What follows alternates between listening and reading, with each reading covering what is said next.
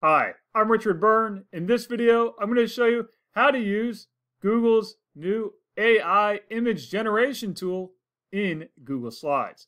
Let's go ahead and take a look at how to do this. It's really easy to do. Simply go to the Insert menu and select Image, or alternatively, go to the Insert Image icon and you'll see Help Me Visualize. And you can type in anything you want. In my case, I'm going to type in something like a golden retriever running.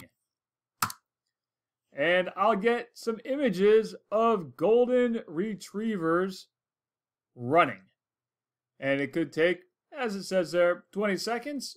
And when it's done, I'll have a whole bunch of images that I can add into my slide. So we've got a whole bunch here. Let's say I find one I like this one here. Click and drag it, put it on the screen. Make it bigger or smaller. And reposition it as I see fit. Now, if I want to add an image from my previous query where I was looking for black lab puppies, there we go. There's a black lab puppy running. And we can add that in and have them on the page there. And I might put in my speaker note something like images generated by Google AI.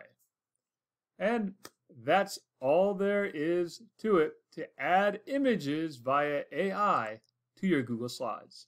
As always, for more things like this, please subscribe to my YouTube channel or visit practicaledtech.com.